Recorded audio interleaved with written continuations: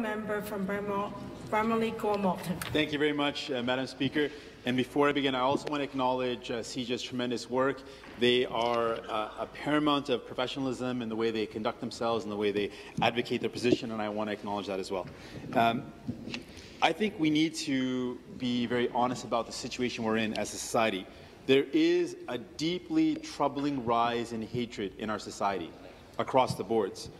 We see this across the world in the rise of bigotry, in the rise of prejudice, in the rise of racism. And it is all of our responsibilities together. It is a shared responsibility for us all to recognize this trend and to fight against this trend, to oppose this trend. And we must specifically acknowledge the various forms of hatred that exist in our society. We must call them by name, and then we must denounce them. So I want to make it absolutely clear. New Democrats absolutely stand firmly opposed to any movement which encourages hate, prejudice, racism, or intolerance in any way. We stand opposed to those types of movements. We recognize, in fact, Ontario's long-standing relationship and ties between Ontario and Israel. And we want to make sure it's clear that we stand against all forms of oppression. So let's name some of those forms of oppression. We know there's systemic discrimination, and it's systemic discrimination based on race. And specifically, I want to name anti-Black discrimination as a particular heinous form of discrimination. I want to also acknowledge there's definitely various forms of hatred directed towards religions and ethnicities. And it's important to name those as well. That's why I specifically name Islamophobia as a problem in our society. And of course, today I think it's very important for me to direct all the rest of my comments towards anti-Semitism as a growing problem, as a historic problem, and as a current-day modern problem. It is a serious issue. This specific hate is something we have to name because it is so pernicious. It is so insidious. It's been historic, and it's left a truly lasting, very negative and heinous impact on our society, a heinous impact. And so it's particularly important for us to name anti-Semitism, to acknowledge it, and then to very repeatedly denounce it. And if we can denounce it in this chamber, it's not enough. We need to continue to do that. The more we can denounce anti-Semitism, it's not only important for our members of the Jewish community, the solidarity we show with the Jewish community on this issue of anti-Semitism and acknowledging the great suffering of the community is also a way for us to raise awareness of all communities that are suffering, all marginalized communities which suffer. As a member of a community which is a survivor of a genocide, I have a particularly strong sense of solidarity with the Jewish community as a community that's endured a great and terrible, terrible suffering and tragedy. And as a survivor community of that genocide, they are a community that we all look towards for leadership in terms of raising awareness and of remembering that heinous, heinous tragedy and heinous, heinous act of violence against our community. It's important for us to acknowledge that by remembering the injustice, we actually work towards preventing injustice. That remembering and acknowledging those who've suffered, we actually prevent future injustices. We prevent future generations from suffering. And that's why it is so important for us to acknowledge that. In Canada, I feel we often point fingers in other directions. We look at other communities or other countries and say, there's injustice there, there is anti-Semitism there, there are problems in other countries. And we often fail to acknowledge that anti-Semitism is alive and real here in Ontario. All too recently, we've seen attacks on members of the Jewish community, and particularly on synagogues.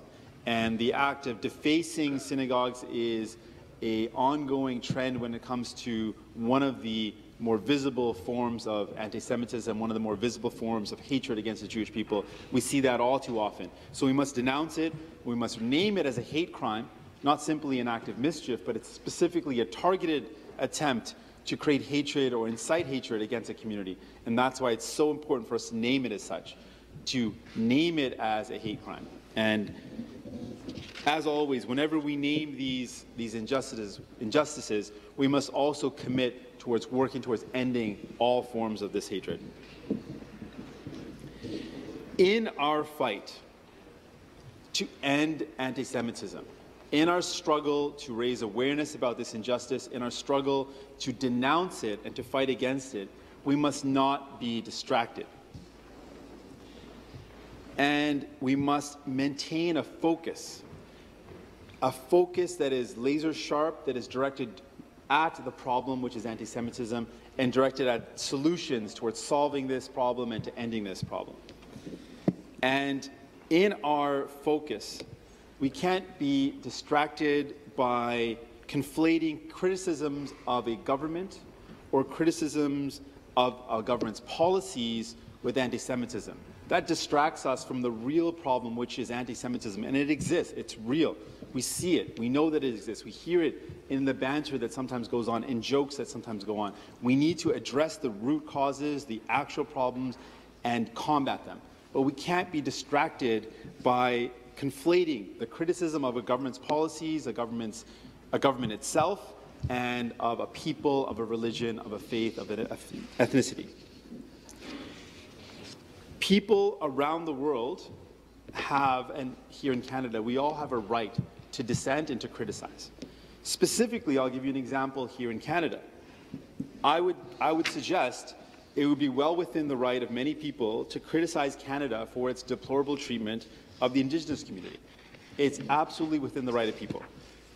From direct genocides to a cultural genocide based on residential schools, the ongoing systemic discrimination of Indigenous people and their deplorable conditions, it would be absolutely in the right. People would be fully justified to raise a concern about the treatment of Indigenous people. But it would absolutely not permit people to incite hatred against Canadians. It would absolutely not be permissible for people to incite any sort of sentiment of hating the people of the country, to hating the actual community. But concern around the government's policies, historic and present day, criticism of that policy is absolutely appropriate and in fact a part of a democratic society. We can criticize the policies of the United States, for example, without hating Americans. We can criticize Saudi Arabia's government and still combat Islamophobia. It's absolutely important for us to recognize that peaceful demonstrations, discussions, debate, discourse, whether we agree with them or not, if they're expressed towards the criticism of a government or its policies, are absolutely within our democracy, something appropriate, whether we agree or disagree. And so we must similarly separate the criticism of the government of Israel or its policies from criticism of its people. That distinction must be made. There is in no way that should never be conflated. A criticism of a country or its policies, particularly its government, should never mean it's a criticism of the people of that country or the ethnicity or the religion of that country. People must be able to have the right to criticize a state's policies or its decisions. People must be able to encourage a state to follow through on their obligations, whether they're international human rights obligations, whether they're international environmental rights agreements. People must be able to raise their concerns, but we should never allow people to raise those concerns in a way that inflames hatred against the people of that community. So, there are serious concerns with respect to the human rights violations endured by Palestinian people. We must support the freedom to raise these concerns. People have that right, and we should support people's right to do that. In a free and democratic society, peaceful advocacy directed towards a government or its policies must never be silenced. We should allow that discourse to happen. We should allow that to occur in a free and democratic society. The only limitation we place on freedom of speech is specifically hate speech. Speech which directs people to hate a particular community, to create violence against a particular race, ethnicity, members of a community. That is something that is simply not acceptable in our society, nor should we ever support it. So we cannot support a motion which in effect seeks to ban the right to dissent. That is one of the most fundamental rights of any society, the ability to raise your voice in opposition, your ability to criticize, your ability to have dissent. The right to criticize, the right to raise awareness, the right to advocate for marginalized people is something that we must protect. Anti-Semitism is real. It exists and it is growing. We can't be led to believe that in some way it's been addressed, it's something of the past, it's not something that we need to address moving forward. Anti-Semitism is something we have to denounce it together. We must use all tools available to denounce it. We must use education. We must use awareness. We must use legislation where it's appropriate, and we must absolutely use enforcement. We must use all the tools that we have as a society so that we can combat this very serious and very real problem. However, we can't allow ourselves to be distracted by a movement which seeks to criticize a government and conflate that with the real issue of anti-Semitism. We can't conflate anti-Semitism with a movement that seeks to perhaps influence a government to change its course of action. These types of discourse, these types of engagement are something that we don't have, we shouldn't, in this legislative assembly, in this province, or in this country, we shouldn't silence. We should, in fact, encourage more advocacy work towards denouncing anti-Semitism. We should encourage more awareness around the ills, the impacts, and the impacts aren't only to the Jewish community. Anti-Semitism hurts all of us. Hatred against a community poisons the entire society. We must ensure that we work together to solve this problem. This isn't something that's going to be dealt with by one group alone. We need to show solidarity with groups and movements which seek to end anti-Semitism, which raise awareness about the harms that it impacts on not only the Jewish community, but our society at large. And we need to show that solidarity to ensure that we stand up and show that our society is a society that believes in inclusivity, believes in accepting differences, it believes in celebrating those differences, it believes in diversity, and believes in celebrating that diversity. That's the country, that's the province, that's the city that we live in, that's the type of society we need to build, and I support the members' concerns around anti-Semitism, and as New Democrats, we stand always opposed. Thank you. Further debate.